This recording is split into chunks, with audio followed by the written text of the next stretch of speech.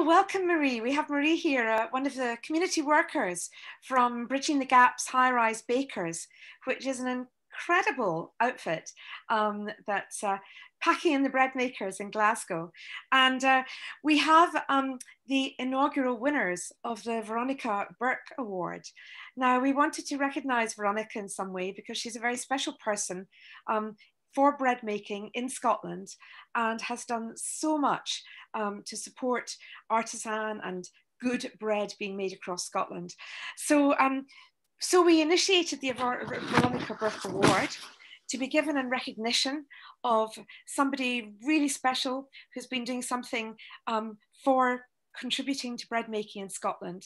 And we wanted, this is the inaugural one, because we don't necessarily award it every year.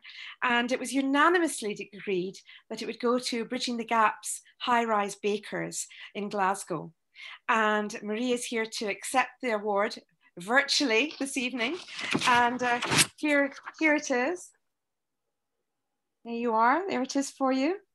And this will be going out in the post to you and your merry team, Marie.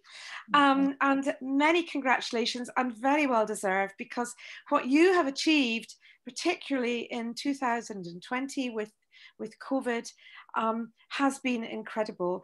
You were a recipient of Bakers Trust funding, but you have gone above and beyond, and thank you and congratulations. You're welcome. Thanks. Thank you. It's a real privilege to be given it, especially, you know, Veronica as the person she was, you know, and yeah, we had a great time when we went to Edinburgh. So it's a privilege to have been given this. So thank you. Well, it's our pleasure, and this Zoom recording is going to be at the Incorporation of Baxters AGM. And for those who haven't met you, am I right in thinking that it was one of the Bread Matters courses that you met Veronica on? Yeah, so we went through Edinburgh to learn some and took some volunteers there as well, and was shown to make all these kind of different breads and other kind of baguettes and pizzas and just loads of other things, you know. And it was just, I mean, everybody loved it because, you know, they'd never been, they'd never done anything like that before. So it was a real, you know, they were like, oh, you know, everything that was there, they were like, we've made this kind of thing, you know.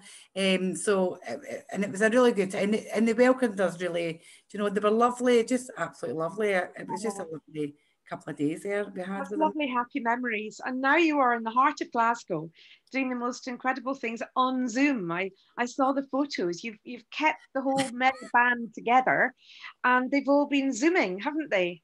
Yeah, so we've got one that's going on a Friday, and Katrina runs that one, and I do one on a Monday evening, and I do one on a Tuesday morning with the kids, and the numbers are just growing, you know, just because of the pandemic. There's a need for people to do something, so and we thought, you know, the best thing to do is, you know, is just carry on doing what we're doing, but obviously we're doing it on Zoom. For me, I mean, it's still good because you're still seeing people, but I'm very much a people's person. It's just a wee bit different, but it's still good for that connection, and everybody's still making good stuff, you know, and they're loving it, and, you know, and they're all doing it in their own house as well. So, so yeah, it's been really, really good. It's been good.